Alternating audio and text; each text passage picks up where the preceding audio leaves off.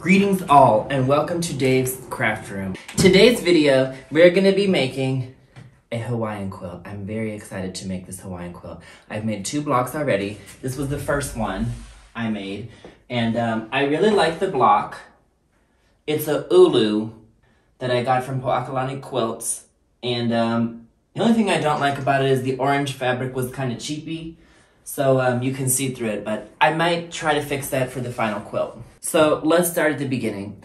I started doing this because I was spending a lot of times in hotels when I moved because, quarantine and waiting for the house to be ready and everything else like that. So this is a great project that you can take with you. We're gonna start from beginning to end. Well, not quite at the beginning because I already made 2 blocks, but from now to end and make the whole quilt.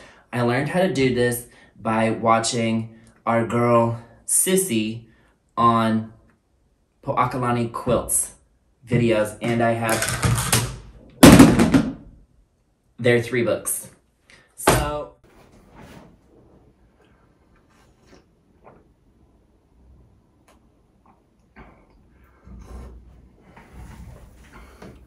So we're gonna start our next block, and I'll show you how I do it from start to finish.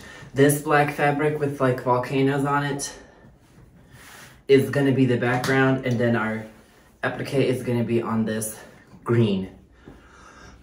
So step 1 is gonna be to, oh, that's a needle.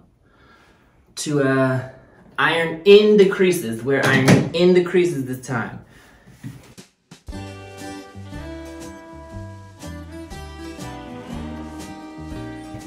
This we're gonna iron all the way into a pie.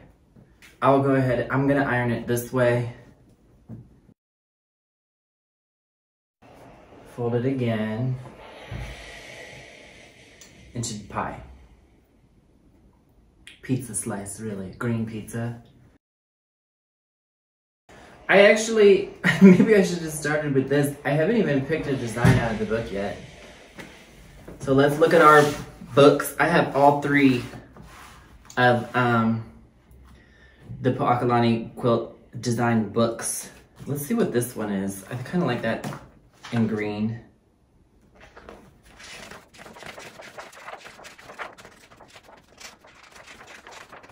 It's the Lauae, a beautiful scented native fern used extensively in decorative landscaping throughout the state. Okay, that's potential. Oh, the design is made on 1/4 fold. In which case we would have to open this, if we choose it, we would have to open this back up because we did it 1/8 fold. See, I should have picked the pattern before I did any of this. Ooh. Guys, I'm the most indecisive person that's ever been invented. That's just the truth. I'm extraordinarily indecisive. What was wrong with the fern? Didn't I say I liked the fern? I dog-eared it. I don't know, that might get pretty darn monotonous, all those peaks and valleys, but what are we doing here? We're not here to, do a circle or a square, you know what I mean? Like, we're gonna do it, let's do it. Ooh.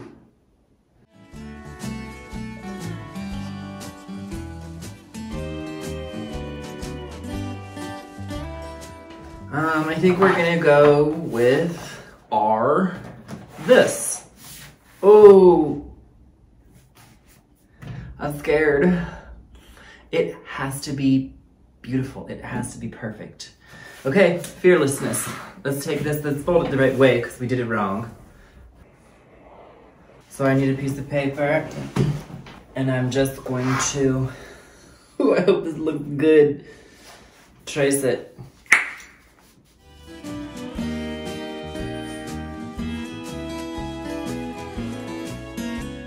Okay, step 1 is done. Step 2, cut it out.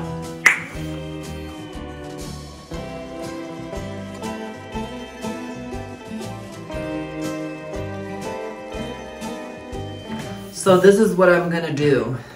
I don't like to pin the paper on. Maybe I will put 1 pin in. Sissy put it on, and then she cut around it. Instead, I'm just going to with my pencil, we'll see will this show up.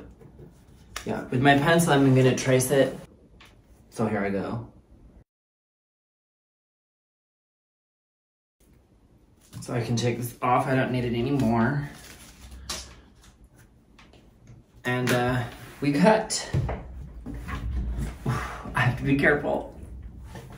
This is nerve-wracking. Matter of fact, this is what I'll do.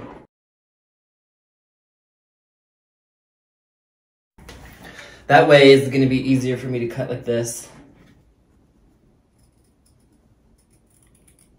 This is actually pretty hard to do when there's 8 layers of fabric, which it was on this one behind me.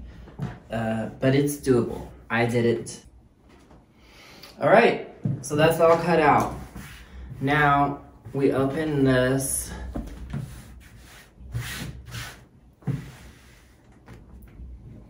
And we put this on. Make it center, make it beautiful and lovely and perfect.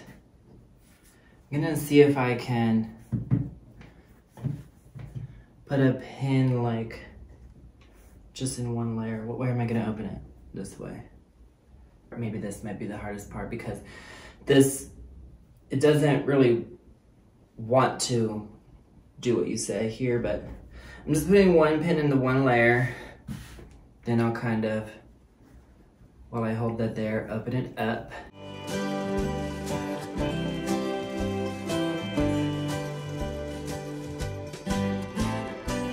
And then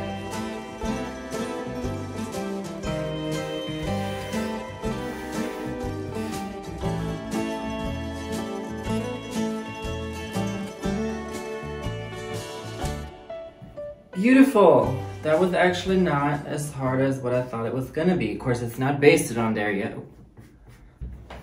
So how are we gonna baste this? All right, with some string.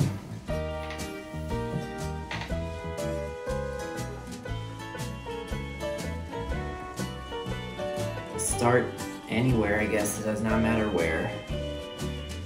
I'm going a fat 1/4 of an inch, which is to say more than a 1/4 of an inch.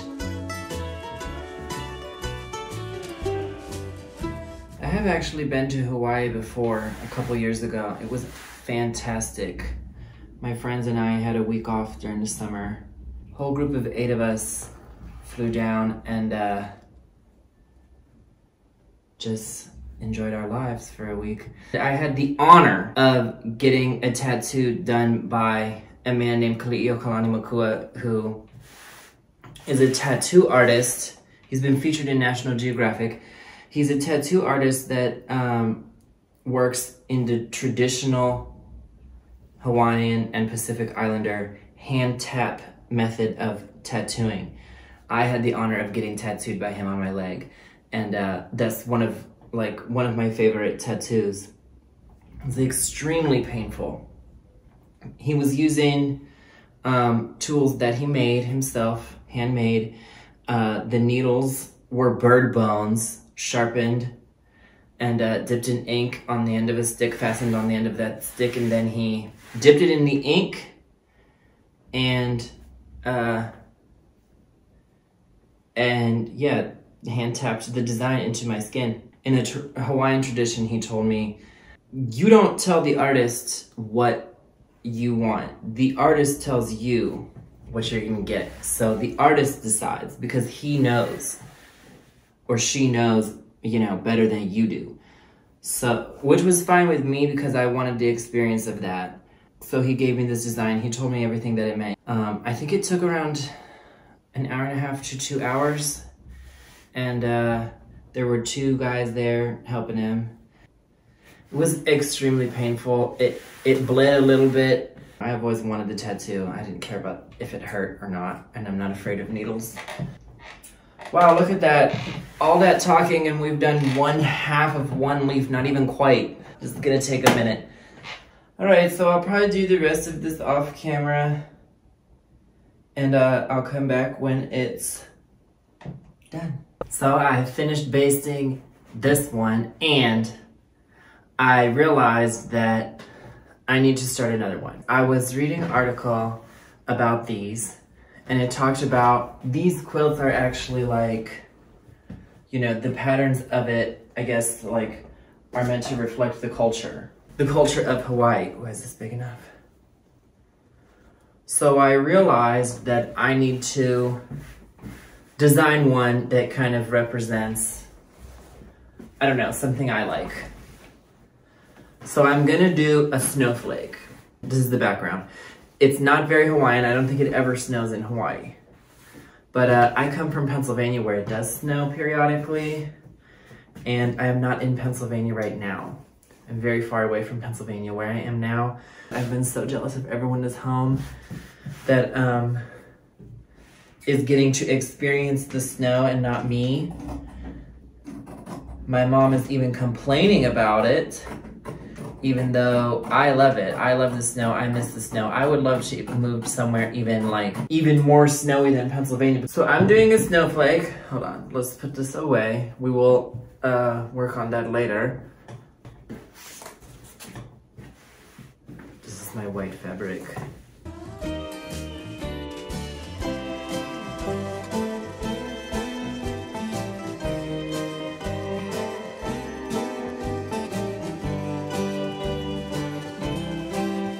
So yeah, let's just draw on this. How do you draw a snowflake?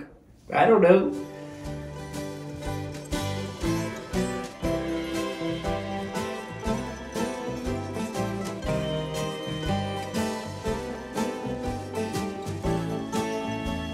That's it, that's all I'm doing. Let's see what it looks like. No telling what it looks like, but let's check.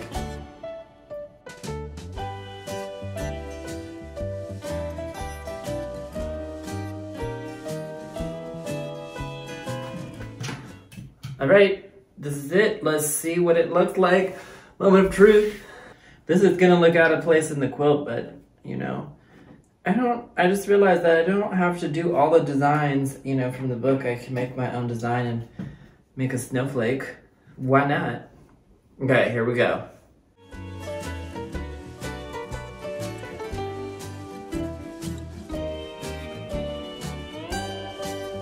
It is looking so sickening right now. This is gorgeous. It really reads snowflake. I mean, that is very clearly a snowflake. I'm happy about that. That was all that mattered. Let's pin it. So I'm gonna baste this, and then I'll show you how I sew it. It's actually pretty easy. But I'm gonna baste this off camera, and then I will be back. At this point, I'm following along with the video tutorial made by Sissy at Poakalani Quilts. If you want to learn this technique, I definitely recommend watching her video because she does a really good job of explaining how to do it, and she also talks about Hawaiian quilts and how her mother only had one hand and she learned how to quilt with one hand. She also offers this advice, which I thought was really nice. For those of you who are just starting to do needle turn applique, you might not be happy with your initial stitches, but in our classes we tell our beginner students we don't want you to take any of the stitches out. You just continue. Just keep going, and I can promise you that when you get to your end, when you come back around, you're going to be really happy with the stitches you made. It just takes time, and it just takes practice to learn this technique. That's interesting. They don't want you to take out your ugly stitches. You should leave in your ugly stitches. And then when you come back around, you will be happy with the stitches. It's basically like a record of your learning process from bad to good.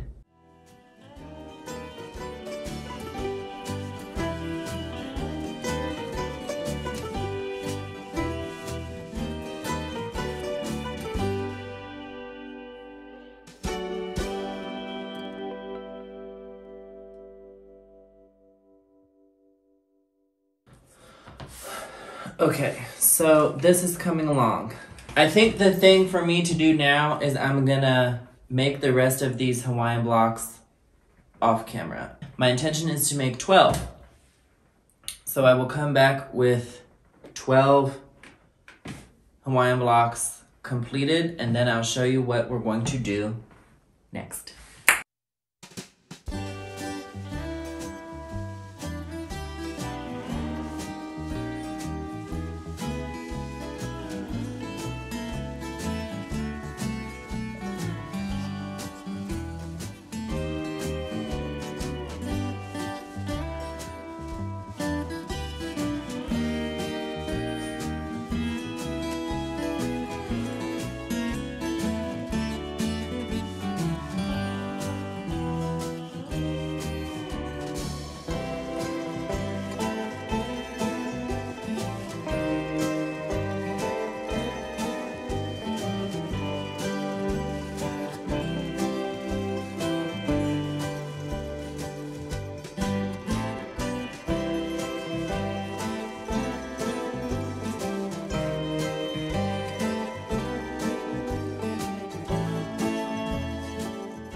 All right, so we're back.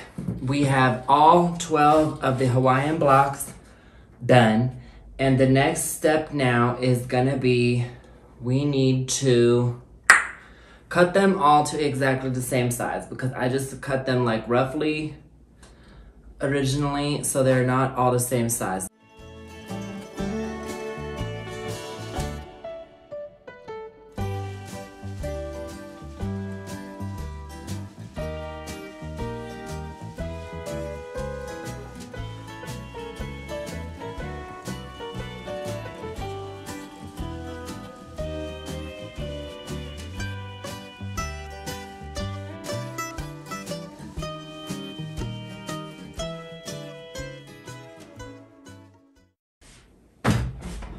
So they're all now cut into 19-inch exactly squares. The only problem was this one.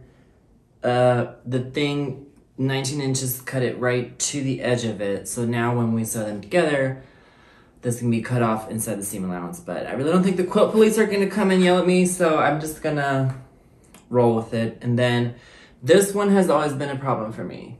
You can see the brown fabric behind the orange, and I think I'm just gonna leave it. This was the very first one I ever did, the ulu, and it's like she said in the video, like, when you are doing this, you will look back on your old stitches. Don't take them out and redo them, because it's part of the journey. So I'm gonna keep my original very first one as it was, and always remember that that's which one it was. It's also ever so slightly too small. It's about a 1/4 inch too small. What I'm gonna do about that is I'm gonna put this block on the edge, and hopefully I can hide that shortness inside the binding. So hopefully a 1/4 of an inch too short will not be too short. What we're gonna do next is get it up on the design wall and figure out a layout, and then sew it up.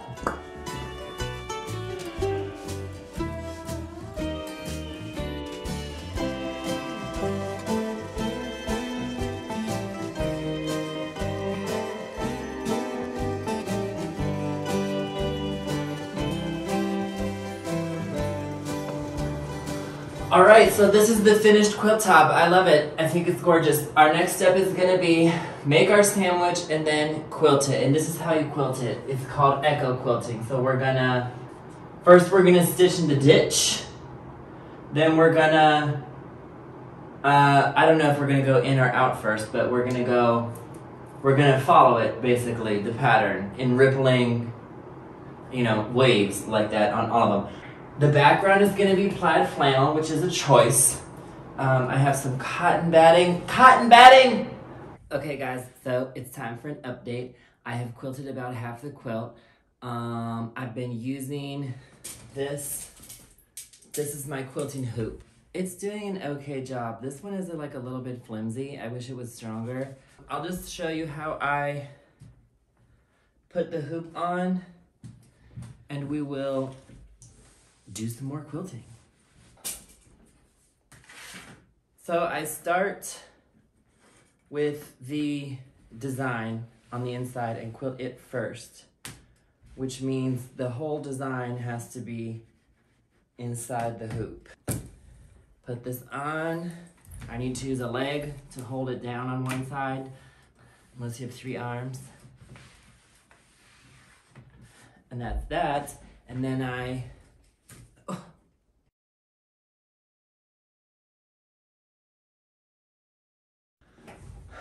okay, so at this point I need to actually look at the design. This is a rose, and I did not get it from the book. I got it from the website because it was before I had the books, and it's the flower for the month of June. Each month had like a flower. So I want to look up the quilting design because they had a special way of quilting. Of course, you don't have to do that, but they had a way of quilting that I liked. That I want to do that. Rose. The rose symbolizes passion and love. They did a whole thing. Let's see if I can copy this. I need a pencil.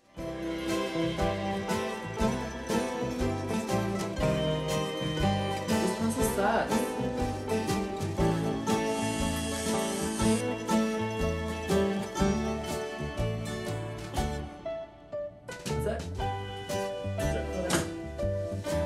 So I'm using milliner's needles. I don't know what milnering is, but they seem to work very well for this. They're long and thin. Where's my scissors? I always lose my scissors. This is a small pair.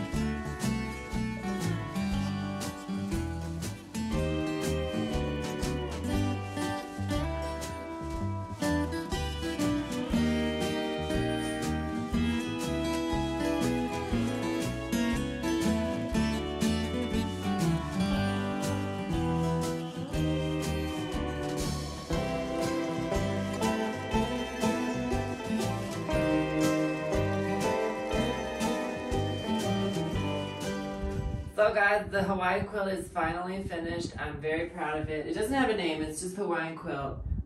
This is the tightest quilting I've ever done before, and it took me a very long time, but I am very proud of it. I think it's gorgeous. So that's all. Thank you for watching this video, and please come again.